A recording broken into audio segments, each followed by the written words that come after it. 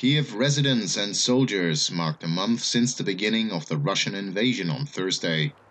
After quickly advancing to the outskirts of the city at the start of the war, Russian troops soon got bogged down in the suburbs.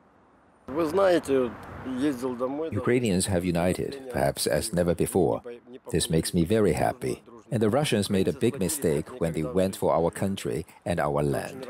We will go for their throats. It's our homeland. Kiev authorities say 80 buildings have been destroyed by Russian shelling, and that half of the city's 3 million people have left. This resident said he felt hopeless. I don't know what to do next or how to behave. I try to keep calm and only hope that everything will soon be over.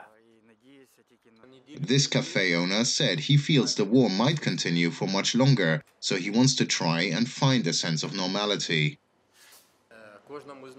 For people to believe in a future, each of us needs support. Relatives, family. The military needs this support, so that's why we decided to open. Ukraine's defense ministry said a strike on Russian ships was successful and a Black Sea Fleet landing vessel was destroyed. Smoke, fire and flashes bellow in a video Ukraine's Navy posted on its Facebook page showing the Azov Sea port of Berdyansk. Russia says it has taken full control of the town of Izium in eastern Ukraine, which has seen heavy fighting in recent days. Kostemenes, NTD News.